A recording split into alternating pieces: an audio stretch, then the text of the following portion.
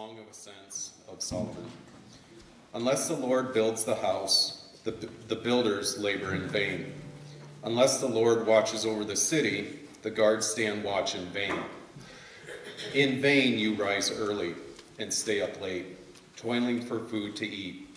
For he grants sleep to those he loves.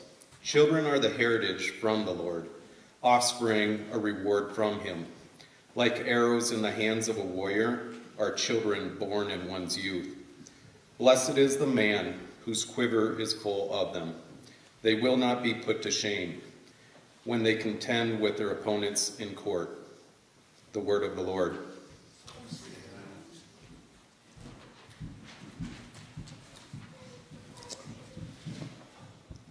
Would you pray with me?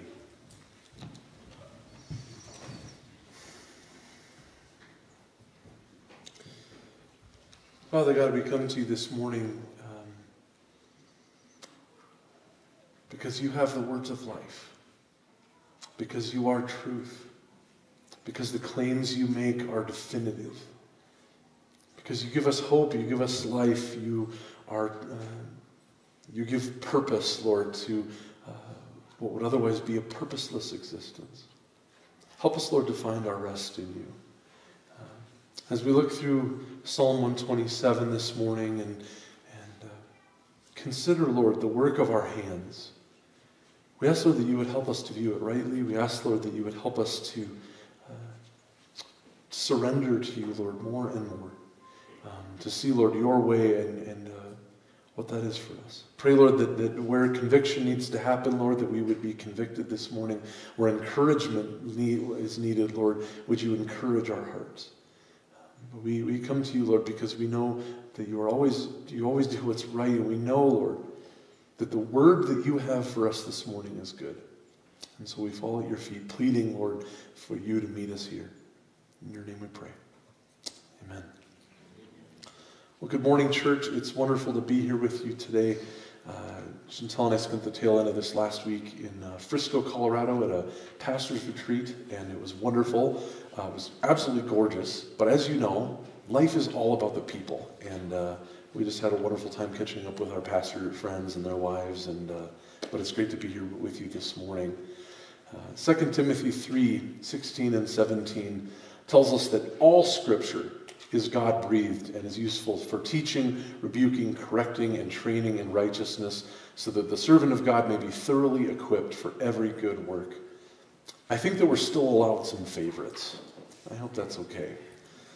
Books and passages that communicate something profound or life-changing for us. Books that struck us maybe at an important transitional time in our life. Stories that help us make sense of our world. The books of Job and Ecclesiastes have been these sorts of books for me.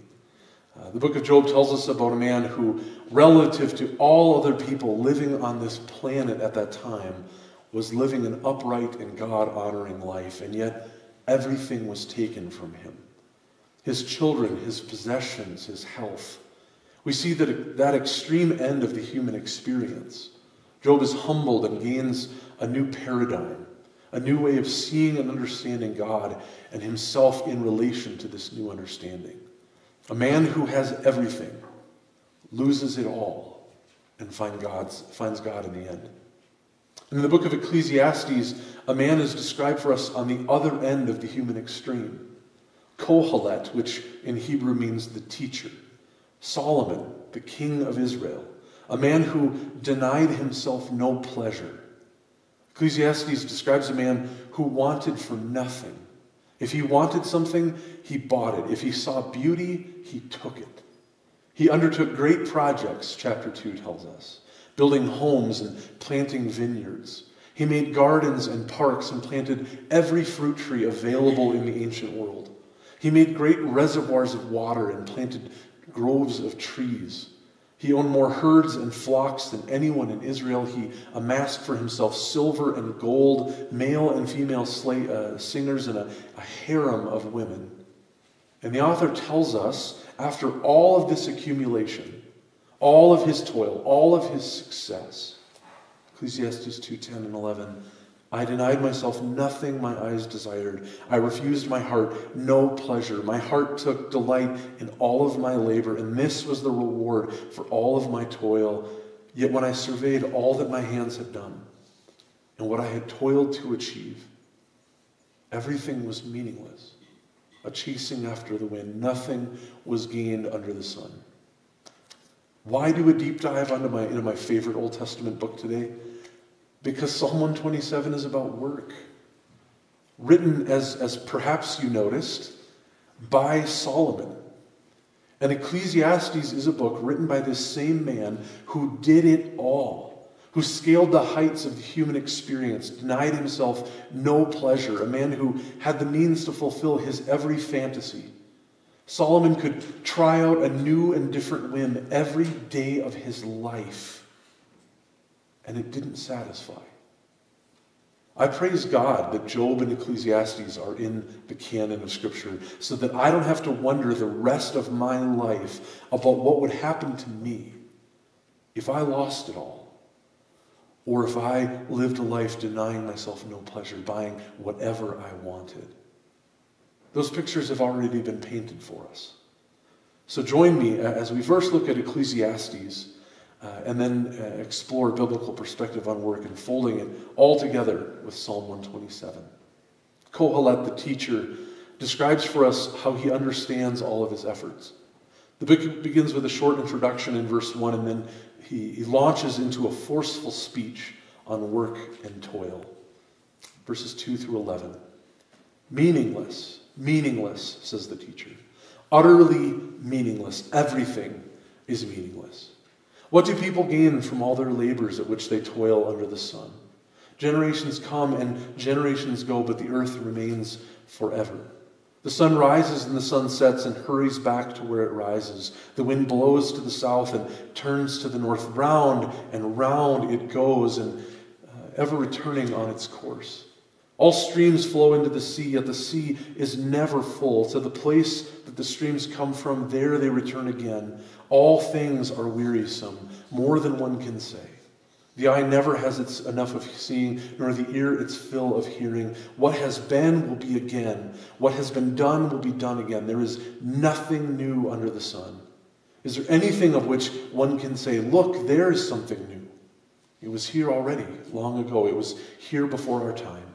No one remembers the former generations, and even those yet to come will not be remembered by those who follow them.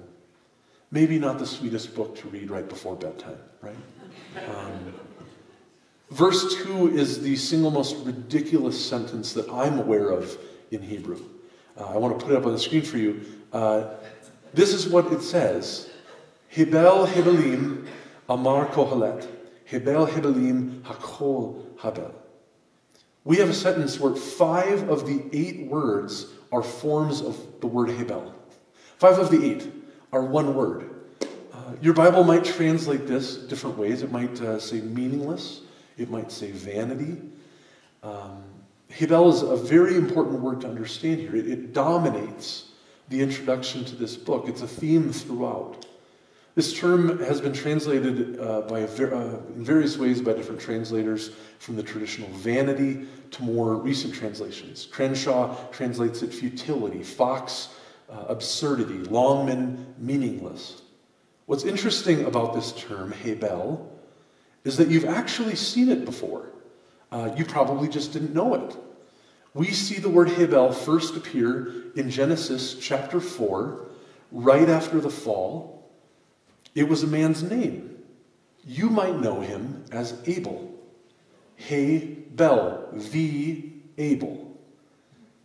The term occurs nowhere else in the ancient world as a personal name. It's the only Abel that existed at that time. It appears to describe the nature of Abel's life as fleeting. He was killed by his brother Cain, and therefore he left no descendants, and so had no lasting significance for future generations. The word Hebel occurs elsewhere in the Pentateuch, the first 5 books of the Bible, only in Deuteronomy 32, where it refers to the images that are worshipped in place of God. Deuteronomy 32:21. They made me jealous by what is no God and angered me with their worthless behebelim idols. In the book of Proverbs, the word hebel is used to describe money and beauty. In many cases where hebel is used, what is described as hebel looks good to the human eye. It looks like a shortcut. It looks promising. It looks life-giving and fulfilling, but ultimately it leaves a person feeling unsatisfied. So I want to argue that hebel does not translate well enough to just mean meaningless. If you do even a basic reading of the book of Ecclesiastes, you would see that the author does not believe that everything is meaningless. On the contrary, the author is going to recommend certain ways of living, precisely because there is a way for human beings to experience joy and goodness in existence. Everything is not meaningless. Instead, verse 2, the author is stressing a point. Hebel is ephemeral. It's temporary. It does not last. It's like a vapor or a breeze. There is much to life that is fleeting and temporary and that has no lasting impact. Consider these passages. Psalm 39:5. You have made my days a mere handbreadth. The span of my years is nothing before you. Everything is but a breath, Hebel, even those who seem secure. Psalm 144:4. They are like a breath, Hebel. Their days are like a fleeting shadow. Proverbs 31:30. Charm is deceptive and beauty is fleeting, Hebel. But a woman who fears the Lord is to be praised. Translated the same way, Ecclesiastes chapter 1 verse 2 would read like this. The merest of breaths, says Kohelet, the merest of breaths. Everything is but a breath. But it isn't just the temporary nature of reality that Ecclesiastes has in mind and is warning us about. Ecclesiastes warns us that our pursuits, our successes, our longings, they're elusive. Even if you get your hands around something that you value, there are no guarantees. This life is like a vapor, a mist that you cannot take control or take hold of. Psalm 39:6 and verse 11 tells us, surely everyone goes around like a mere phantom. In vain, in Hebel, they rush about, heaping up wealth without knowing whose it will finally be. When you rebuke and discipline anyone for their sin, you consume their wealth like a moth. Surely everyone is but a breath, Hebel. We get a glimpse of this idea that we as humans have about as much of an effect on reality as a phantom trying to exert a force on a physical object. That to try to gain for ourselves something that God has not willed to happen is futile, is useless, is a chasing after the wind. Before COVID, Chantal and I were in a small group going through the book With by Skye Jethani. It's a favorite of mine. It describes the various ways that we try to relate to God. And ultimately, how many of us try to exert some sort of control over God. The book leads us to the conclusion that we really can't control much of anything. I can control, like what brand of toilet paper I buy or what basketball team I root for, but that's about it. I was fascinated because in both small groups that I was in, there was significant pushback on the thought that ultimately life is out of our control. I think I can control more than that, was the sentiment that I got from both groups that I was in. And then in something of an ironic twist, we entered into COVID season, where I could not control even the brand of toilet paper that I was buying. And I could not control what team I was rooting for because they weren't playing the games. By my effort, what I do, I cannot control outcomes. I cannot guarantee anything about tomorrow. James is actually explicit about this. I find this to be one of the more compelling passages in Scripture. Now listen, James writes, you who say, today or tomorrow we will go to this or that city and spend a year there, carry on business and make money, why you do not even know what will happen tomorrow. What is your life? You are a mist that appears for a little while and then vanishes. Instead, you ought to say, if it is the Lord's will, and only if it is the Lord's will, we will live and do this or that. Now, this is our language. This is how we talk. These are the sorts of ideas that have been integrated into our thinking. It is Christian to do and do and do. It is Christian to save the world. It is Christian to carry the weight of that world. Jathani writes, somewhere in our spiritual formation, we were taught, either explicitly or implicitly, that what matters most is not God's love for us, but how much we can accomplish for him. Phil Vischer, who some of you may know as the creator of VeggieTales, Christian children's videos where stories from the Bible are acted out by various squash, cucumbers, asparagus, things like this. Phil Vischer has spoken about how he grew up idolizing those within the Christian community that were enterprising and effective, the Rockefellers of the Christian world. This led him to believe that impact was everything. He later reflected on his understanding of work after he lost his company in 2003. Fisher wrote, the more I dove into Scripture, the more I realized that I had been deluded. I had grown up drinking a dangerous cocktail, a mix of the gospel, the Protestant work ethic, and the American dream. The Savior I was following, in hindsight, was equal parts Jesus, Ben Franklin, and Henry Ford. My eternal value was rooted in what I could accomplish. Christian author David Platt argues that many of us have come to believe that our greatest asset is our own ability. Let that hit you a little bit this morning. I am not blameless here.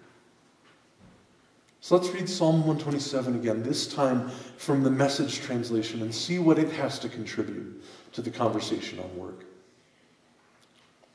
Peterson writes in his translation, if God doesn't build the house, the builders only build shacks. If God doesn't guard the city, the night watchman might as well sleep, might as well nap. It's useless to rise early and go to bed late and to work your worried fingers to the bone. Don't you know he enjoys giving rest to those he loves? Don't you see that children are God's best gift? The fruit of the womb, his generous legacy? Like a warrior's fistful of arrows are the children of a vigorous youth. Oh, how blessed are you, parents, with your quivers full of children. Your enemies don't stand a chance against you. You'll sweep them right off your doorstep. What is success? What makes for a successful family, a successful church, a successful life? Is it truly your effort? Because if we're going to be a church that believes that success is contingent on our effort, then we will be compelled to work harder and harder, and we will tighten the screws down on every individual and family. But if God doesn't build the house, if God doesn't guard the city, our efforts come to nothing. Psalm 127 goes as far as to assert that unless God is part of our work, or to say it even better, unless we are a part of God's work, our efforts are completely in vain. Let me give you 3 quick notes from the New Testament to build on this. John 15:5, Jesus says plainly, I am the vine, you are the branches. If you remain in me and I in you, you will bear much fruit, but apart from me, you can do nothing. In our own hubris and from our own beliefs about self-reliance, we may come to believe that we are, in fact, the vine and that all life springs from. Jesus corrects us plainly. He does not say, apart from me, you will only have limited success. He says, apart from me, you can do nothing. Matthew 21-16 is the parable of the workers in the vineyard. I think it's one of the more perplexing parables that Jesus ever tells. He tells of an owner of a vineyard who goes out to try to hire some workers to come and work in his vineyard that day. The owner goes to find workers early in the morning, and then he goes out for more workers, kind of strangely, at 9 o'clock in the morning. And then he goes again at noon, and then at 3, and then even at 5 o'clock in the afternoon, he still goes out and he hires more workers to bring into the vineyard. This is not how we hire workers. This is not the way I do things. Which tells me that perhaps the owner of the vineyard is not most concerned with the work, but with being with his workers, bringing them into his vineyard. Maybe there's something more going on here.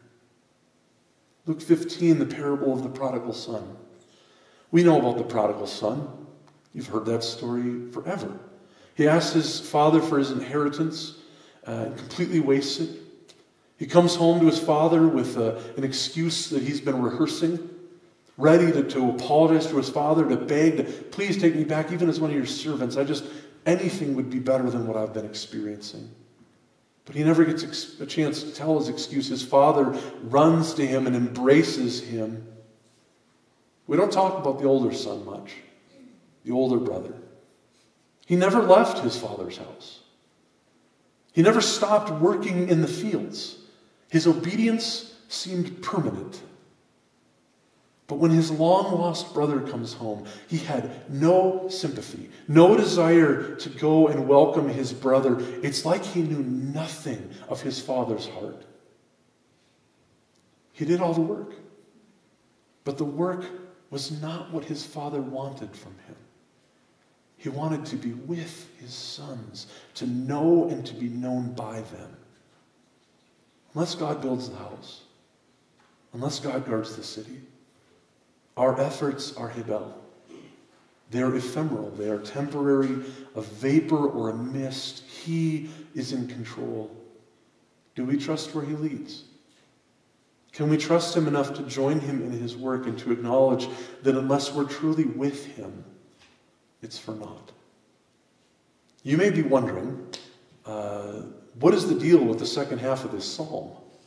Why is there this whole section on children? Seems really, entirely unrelated. I was wondering about that too, to be honest. Commentators Dennis Tucker and Jamie Grant really helped me out here, painting a picture to me that made it perfectly clear. As a reminder of God's work in the world, the psalmist refers to children in the second half of Psalm 127. If ever humans could look at something and declare, "We made that," surely that would be the case with children. And yet the psalmist confesses that even children are from the Lord, that they are from him, verse 3. In some way that we cannot fully explain, God has invited human beings into his creative work to be with him. Remember God giving Adam work to do in the garden? This seems to be the sort of thing God does.